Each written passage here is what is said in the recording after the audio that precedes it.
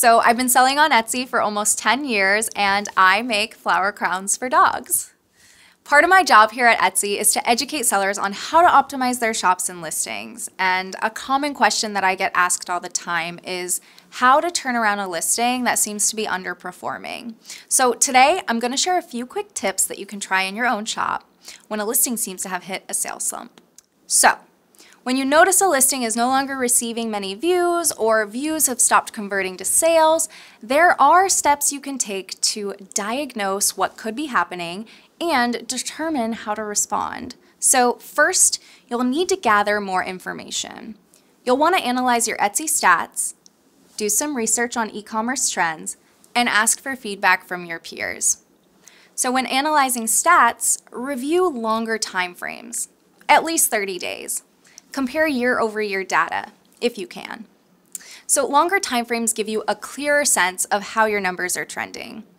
Avoid making assumptions or reacting to buyer behavior observed in short timeframes. Keep an eye on what inventory is moving through your shop quickly and think critically about why it's selling at a higher rate. Look at your search terms list in stats to help determine which high performers are bringing the most traffic to your shop. And think about developing a more robust product line based on these top items. If your shop has been open for a year, look at how your shop was performing during the same time last year. This can help you recognize and plan for seasonal sales trends in your shop. Next, you'll want to dive into market research. First, capture insights from questions and reviews. Pay attention to the details that your customers are sharing and the questions that they're asking. Encourage buyers to leave feedback with a short note in the Message to Buyers section of the Etsy order confirmation email. Communication and feedback can help you learn more about the unique needs, use cases, and expectations of your customers.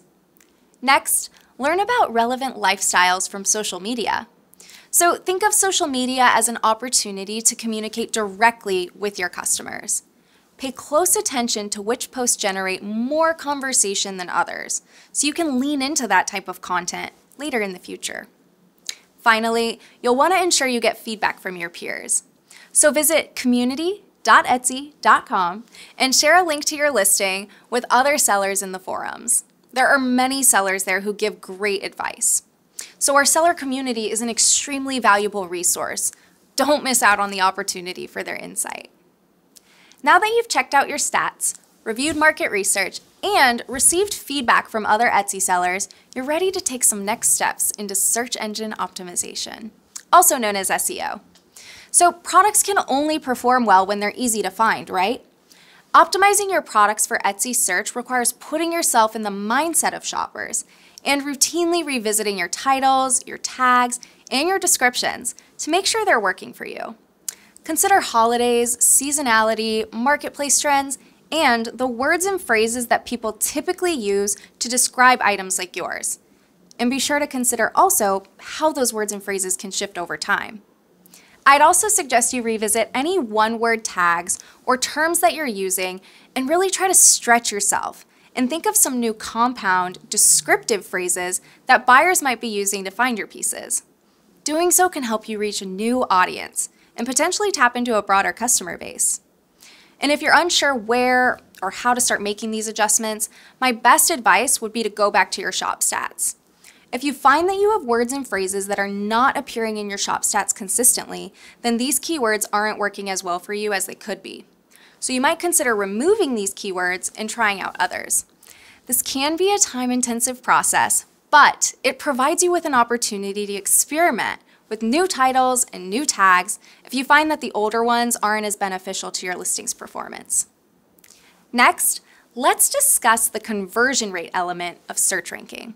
So remember, there are two phases of how Etsy search works: query matching and ranking. So with query matching, a buyer enters a query into Etsy search and we look at all the inventory of listings that match that query. We just discussed updates for keywords and phrases to help with this portion. Next comes ranking. So behind the scenes of search, we rank matching listings based on a variety of factors. One key factor is how well a listing converts. So how many people viewed it and then made a purchase, to determine whether or not buyers are interested in it, which boosts that listing's quality score and its placement in search results.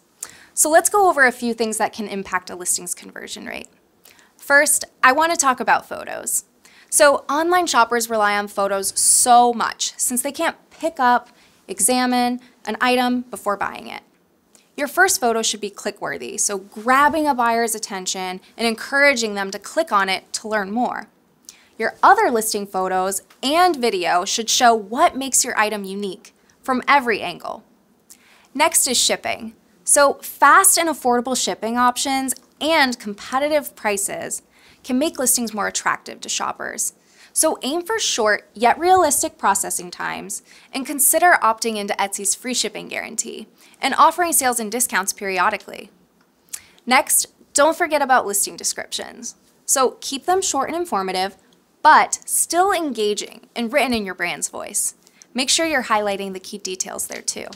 Finally, additional elements of your shop, including policies, your about section, branded elements like your shop banner, and great reviews from other buyers can help shoppers feel more confident and excited about making a purchase. So if you try optimizing all of the above and it still doesn't seem to move the needle, consider running a promotion on your listing. So shoppers love finding a good deal, and running some sort of discount could help you understand if the performance was actually more due to the item's price point. No matter what, remember to track your progress and keep on experimenting.